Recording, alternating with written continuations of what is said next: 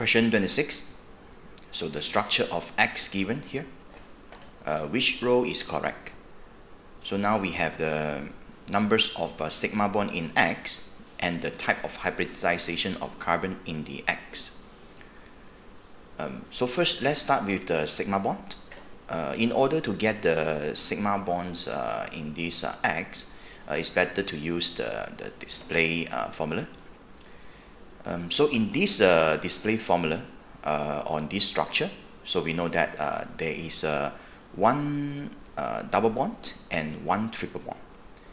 In one double bond, you need to know there is one sigma bond, one pi. In this CN triple bond, this is a nitrile group. In this CN triple bond, it has one sigma, two pi. So now we can get these total numbers of sigma bond. So it's 1, 2 plus 4. So total 6 sigma bond inside. So it's just C or D.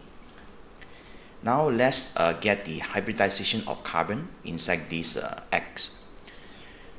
So let's start with this CC double bond. So because the carbons here is form 3 sigma bond and 1 pi bond. Okay, so we just look at this carbon. This carbon and this carbon, the hybridization is the same. Okay, this carbon is formed 3 sigma bond, 1 pi. So when it's formed 3 sigma bond, so we know that you need to use 3 unpaired electron in the hybrid orbitals. So means it needs 3 electrons or 3 unpaired electrons, and it must be in the hybrid orbitals. It's telling us that it should be, or it must be sp2 here. So means the 4 valence electron in the carbon, 3 of that will be in the hybrid orbitals.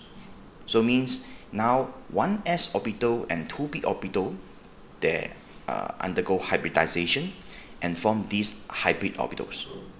So these 3 electrons will use to form the sigma bond with others. And there will be 1 electrons in p orbital, and this one used to form the pi bond. So we are now quite clear that the hybridization for these 2 carbon is the sp2 hybridization. How about this carbon, the carbon that in the nitrile group? So from here we can see there are 2 sigma bonds and 2 pi bond with this carbon. So this carbon has 1, 2, 2 sigma bond and 2 pi bond. So when it's 2 sigma, 2 pi, it's telling us that in order to form the 2 sigma bond, it must be 2 unpaired electrons in the hybrid orbitals. Means it must be sp hybridized. So means 1s orbital and 1p orbital, okay, they will undergo hybridization and form these 2 hybrid orbitals. And in these hybrid orbitals, it has 2 unpaired electrons. And this one is used to form sigma bonds with others. In this case, is to form sigma bond with the carbon here and the nitrogen here. And of course, there are 2 unpaired electrons in p orbital. This one is used to form the 2 pi bonds here, right here.